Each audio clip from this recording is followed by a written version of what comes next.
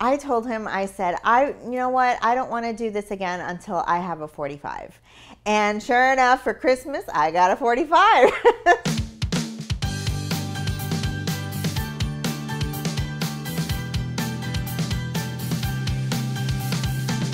Hi, my name is Claudia McCaskill, and I like to shoot 2-gun and 3-gun.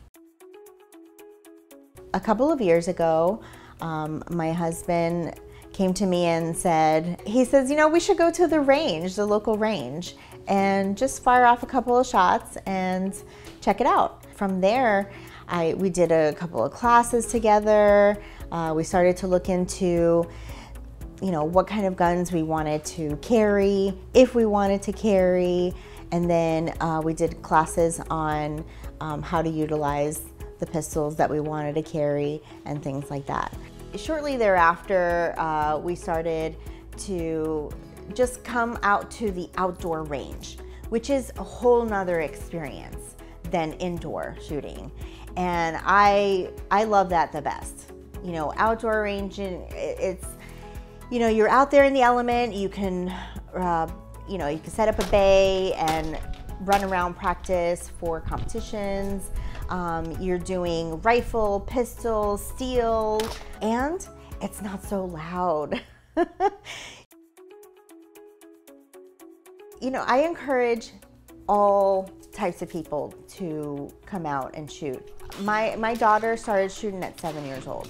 Me and my husband, that's when we got started, and we would bring her out to the outdoor range, and we taught her safety, of course, number one, and we would be with her. I definitely encourage, you know, parents to bring their children and teach them about gun safety and how to shoot a gun, you know, whether it's for their own protection or just for sport. You know, there's not a lot of juniors out there that are competing. Think about that alone.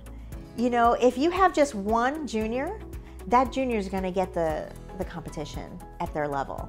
They're going to win the prize. I really love the sport. I love learning about guns, and you know, I always encourage my friends. You know, I've got a public page on Facebook that my husband started last year. When I won the regional competition for American Marksman last year, my husband started the public page for me, and so I started to train for the nationals. My husband started to put a lot of, you know, money and energy into building my skills, which I'm so grateful for, because, you know, if it wasn't for his motivation, maybe I wouldn't have gotten to where I'm at today.